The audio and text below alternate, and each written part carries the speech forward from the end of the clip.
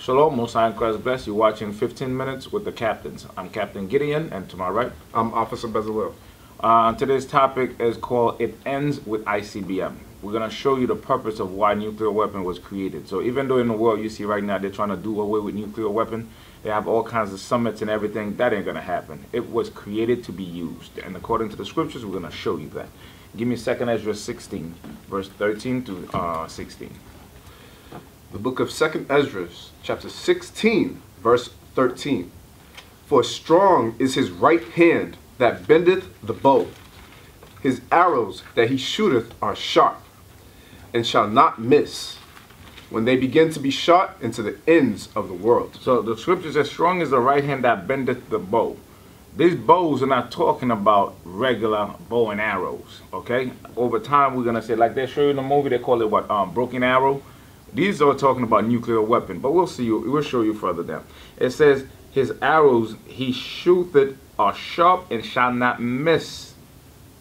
That's what you read, right? Correct. They shall not miss. Right now, Russia got nuclear weapons that cannot be stopped. There's no defense system that could stop it. That's what the scripture says. These arrows, they can't be stopped. Can a man stop a regular arrow? Yeah, you get a shield and buckler. If the arrow shoot at you, put up your shield and it gets stuck on the shield. So that already tell you it's not going to be. And it says, when they begin to be shot into the ends of the world. So it's showing you there's a specific arrow that is prepared for the end time. Read. Verse 14. Behold, the plagues are sent, and shall not return again, until they come upon the earth. So once those plagues are sent, there's no coming back. They're going to go exactly where they are sent to. They're going to go in the sky, and then they're going to hit the earth. So whatever direction they shoot it at is going to hit. And further on, we're going to show you in what direction they're going to be shot. Read. Verse 15. The fire is kindled, and shall not be put out, till it consume the foundation of the earth. Wow. What can kindle a fire that no man can put out to consume everything that it has to consume? Nuclear weapons. ICBM missile. Those are the arrows that the Bible is talking about. Read. Verse 16. Like as an arrow which is shot of a mighty archer returneth not backward, even so the plagues that shall be sent upon the earth shall not return again. So once those plagues, once that war starts, World War III, it will happen. Like who said it? I think the president of Russia said World War IV will be fought with sticks and stones. You understand how heavy that is? Because he's saying to you, World War III is going to be fought with what? Nuclear weapon. And after you have a nuclear war, what is left? But we know there won't be a World War IV. You understand? Because we, the Israelites, are going to take over the world at Christ's return. Because during World War III, Christ is going to return. And we're going to hunt people down with swords in our hand. So no, it's not going to be with nuclear weapon. With swords. Not stick and stone, but with swords. Give me Isaiah 9:5. Because everything is written in the Bible. This is the book of life. Read that. The book of Isaiah, chapter 9, verse 5. For every battle of the warrior is with confused noise, and garments rolled in blood. But this shall be with burning and fuel of fire. So the Bible record that every battle that has been fought before, you got horses, you got, down in World War II, they still had horses fighting in that war. Swords, people screaming, people dying because what? Bullets are flying, dogs, everything it's just chaotic. If you watch the movie Gladiator, the opening scene show you that during war. It's chaotic noise. That's what the scriptures say. Every battle was fought with confused noise. But this specific battle is going to be what? But this will be with burning and fuel of fire. So this last one is going to be with fuel burning of fire. It's going to be raining down nuclear missiles all over the earth. And guess what? It's going to feel like you're in a lake of fire. That's what the Bible talking about, the lake of fire in the Bible. Give me Isaiah 54:16. The Bible covers every topic. It's just that we grew up in churches that never taught us these things. That's why we're here for you. Read that. The book of Isaiah, chapter 54, verse 16. Behold, I have created the smith that bloweth the coals and the fire. So, that. And that bringeth forth an instrument for his work. And I have created the waster to destroy. So the Most High is telling you that he created the smith.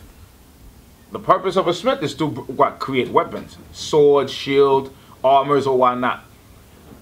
And he blows the coal and melt a metal, bang it with a hammer, and that's how you create those weapons.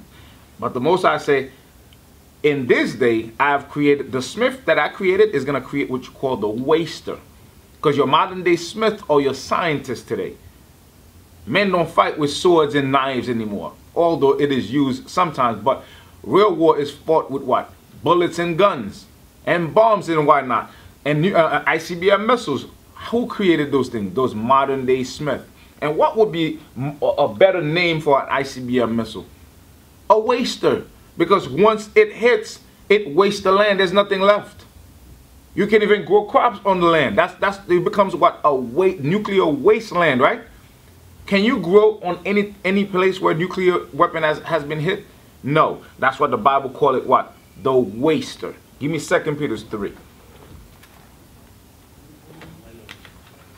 2 Peter 3. The book of 2 Peter's. Come on now. The book of 2 Peter's chapter 3 verse 10. But the day of the Lord will come as a thief in the night, in the which the heavens shall pass away with a great noise. Stop. Moses tell you what's going to happen when he's returning. Okay? When he's returning, the day of the Lord is going to pass with a great noise. Kaboom! Out of the blue nuclear weapon hit, it makes a great noise, right? Read. And the elements shall melt with fervent heat. And the elements shall melt with fervent heat. What in this earth that can melt elements? That can melt whole buildings away? Nuclear weapon, ICBM missiles with nuclear warhead attached to them. So the Bible is already telling you what's going to be happening on the day that the Lord is returning. Read. The earth also and the works that are therein shall be burnt up. The earth and the works that is therein, the buildings, the cars, the houses, they're going to be burnt up. What do these things? ICBM missile, like they did on Hiroshima and Nagasaki. You have the example there in society. Okay, give me Zechariah 14 and 12. The Bible is the true book. It tells you everything from A to Z. That's the only book of prophecy that's been accurate so far. So believe it or not, it's telling you nuclear weapons will be created, and they are created, and they're going to be used at the end of time. Read. The book of Zechariah, chapter 14, verse 12. And this shall be the plague wherewith the Lord will smite all the people. Now remember, we read in Esdras, the plagues are sent out. People might be like, oh, you know, that's not talking about nuclear missile. Well, okay, here's the precept that show you what kind of plague is going to happen. Read. And this shall be the plague wherewith the Lord will smite all the people that have fought against Jerusalem. Their flesh shall consume away. So the people that come up against Israel, the real Israelites, Most are going to consume them with a plague. And what's going to happen in the plague? They're what? That's going to melt? Their flesh shall consume away while they stand upon their feet. Read. And their eyes shall consume away in their holes. And their tongue shall consume away in their mouth. Which weapon does that? Nuclear weapon. Case in point. Go watch the first Terminator. What was her name? Sarah Connor. When she was by the park, she was sleeping and she had the dream. The nuclear weapon hit and she was holding the fence. All you saw that was left was a skeleton. That's the only weapon that can do what Zechariah is describing right now. That's the plague that the Most High is going to hit this earth with. So if you think for 1 second countries are going to give up their nuclear weapon or destroy them, you got something else coming for you. Get your mind right and get ready for this war. Because if you're not right in the scriptures, actually, let's go back to Peter's. 2 Peter 10. This is how your mind is supposed to be. Read verse 11. The book of 2 Peter, chapter 3, verse 11. Seeing then that all these things shall be dissolved, what manner of persons ought ye to be in all holy conversation and godliness? So as you see the scriptures coming out and you see this as reality, all these things are going to happen. What kind of person should you be? You should be in all holiness and holy conversation. You shouldn't be in doing drugs and whoremongering, doing all kind of violence. You should be seeking the Lord, to turn back to the Lord, because that's the only way you're going to be protected. Give me Psalm 91. Christian love to read this song. You know what? I'm tired of calling Christianity, people that follow Christianity, Christians. They're not Christians.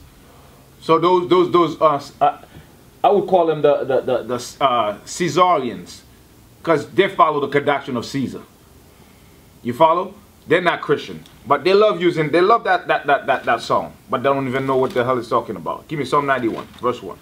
The book of Psalms, chapter 91, verse 1. He that dwelleth in the secret place of the Most High shall abide under the shadow of the Almighty. So what you got to understand, the secret place of the Most High is this Bible. That's where you find all the secrets of God. So if you abide in this Bible, then you're going to be protected by the Lord. Read.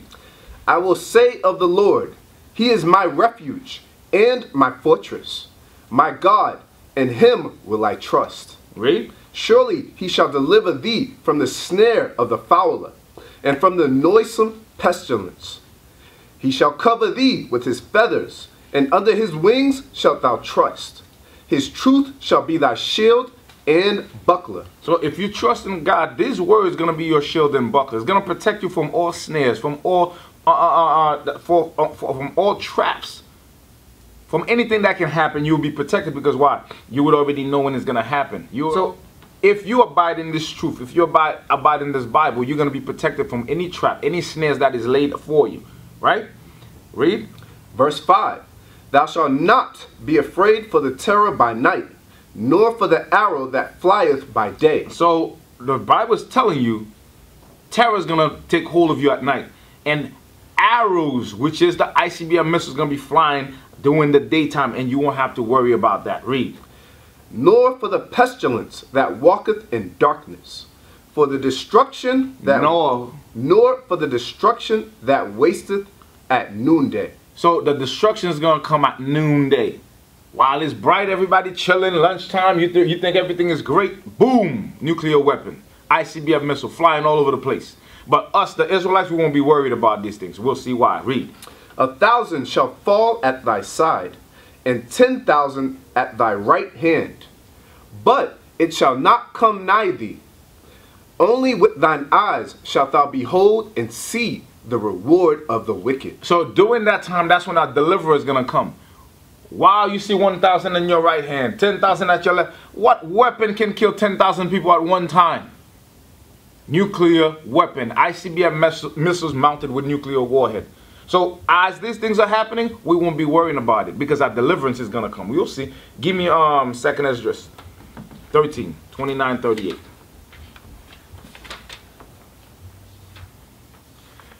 The book of 2nd Ezra, chapter 13, verse 29.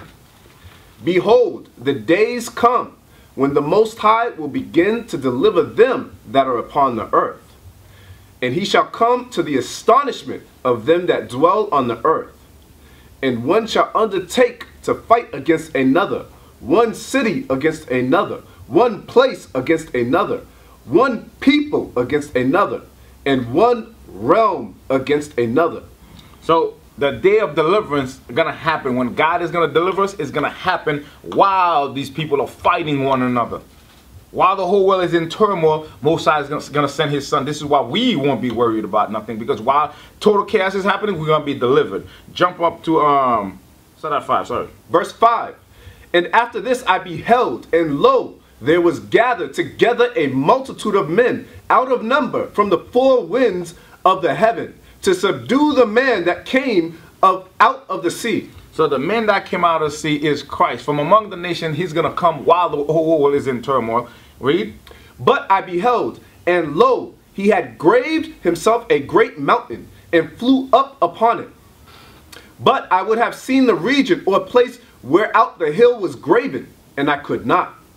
And after this I beheld, and lo, All they which were gathered together to subdue him were sore afraid, and yet durst fight. So even though they're all going to be scared, as they see this thing descending, guess what? They're going to stop fighting one another and put together to fight Christ.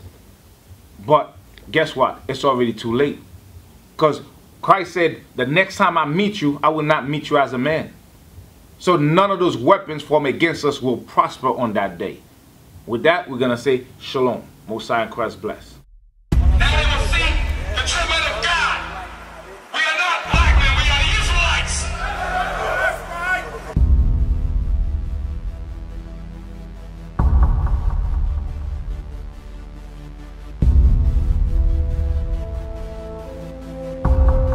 Take care of us. Take care of us.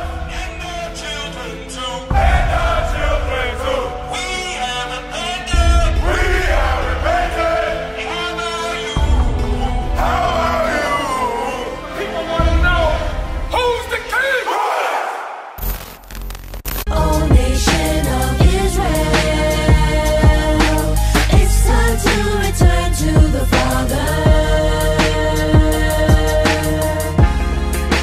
O nation of Israel, it's time to return to the Father. Now why they trying to make it so hard to serve God? And why when I say that I'm a Jew it sound odd? For years I've been walking around saying that I'm a black man. I ain't saying that no more, it sounds wrong, man. This is Bishop Nathaniel of Israel United in Christ. Please subscribe to our YouTube channels. Stay up to date with our latest events, music, and classroom lessons.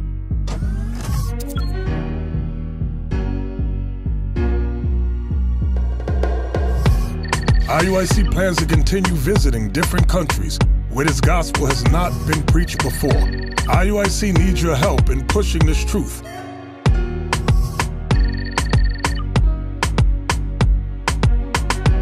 So join us. Subscribe to our Instagram, Facebook, Twitter, and podcasts, and stay up to date with us.